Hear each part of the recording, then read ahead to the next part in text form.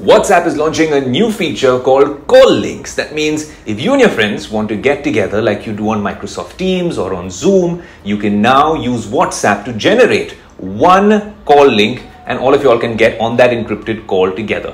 Would you actually be using a call links feature on, well, a social sort of an app? WhatsApp? Well, let us know in the comment section below. How does this work? It's going to be in the calls tab of WhatsApp. You need to click on the calls tab and then there will be a generate call link option. Obviously, this is going to be rolled out in a phased manner globally, but given the number of users that WhatsApp has in India, I'm guessing they'll roll this out very soon. So if you do see an update on the Play Store on an Android device, then rush to the Play Store and hit update, and even on the App Store for iPhones.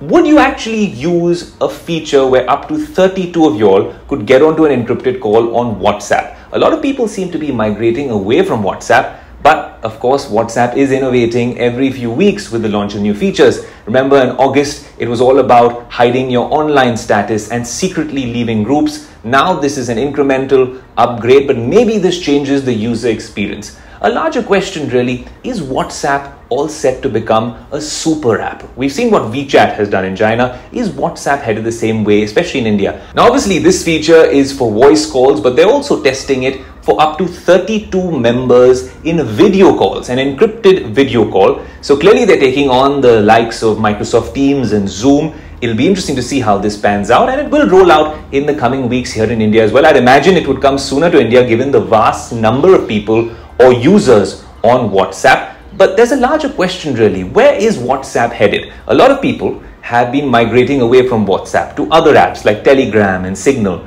And then there's this larger Chinese app all over the world called WeChat, which is called a super app because you can do all sorts of things on it. Where is WhatsApp headed?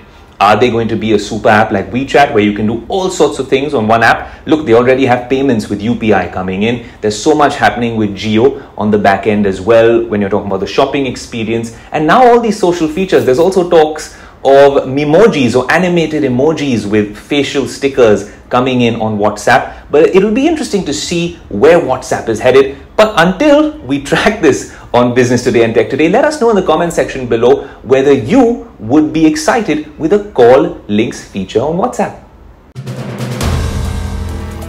If you like the video, do like, comment, share and subscribe.